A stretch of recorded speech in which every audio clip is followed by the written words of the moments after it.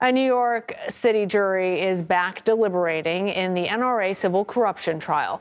State Attorney General Letitia James is accusing the organization and its top executives, including former CEO Wayne LaPierre, of financial misconduct and corruption. She's seeking tens of millions of dollars in damages for the individual defendants. Our own Errol Barnett is outside of the courthouse in Manhattan. Errol, good to see you on this Wednesday. So prosecutors say that executives were caught with their, quote, hands in the cookie jar. Walk us through the evidence that was laid out over the 6-week trial.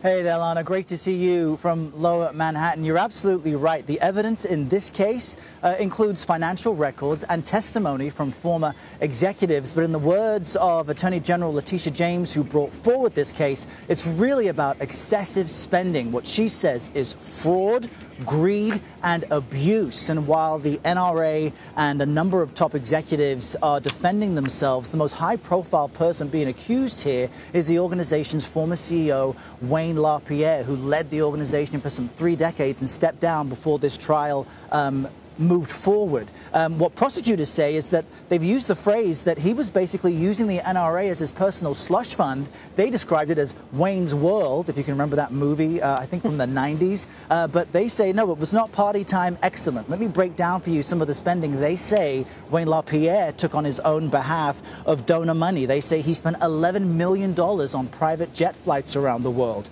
$500,000 on trips to and from the Bahamas over a 3-year period, and $135 million in a vendor contract, a vendor who then gifted Wayne LaPierre with international trips to places like India, the United Arab Emirates and elsewhere, and the use of this vendor's massive luxury yacht. And the executives, the state's lawyer is arguing that just because these executives said they're sorry, to go back to your analogy, doesn't mean that they didn't have their hands in the cookie jar of those donations from people all around the country. Yeah, Errol, this is a really interesting case because in some ways it's LaPierre and these executives versus the NRA. And in the case of LaPierre, he conceded that mistakes were made, but his lawyers argued that this trial is actually a witch hunt. What were some of the main arguments in the defense?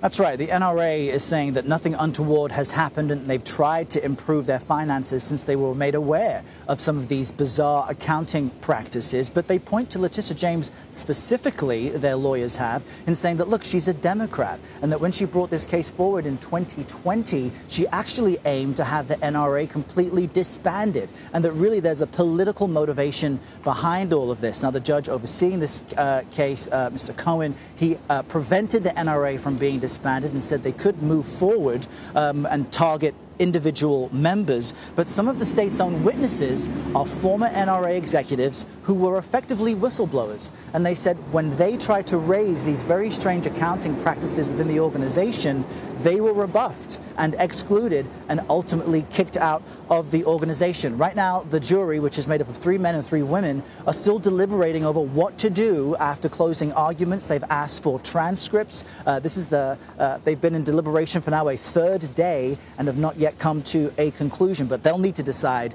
which side is more accurate and what the repayment or damages may be. All right, Errol Barnett, thank you.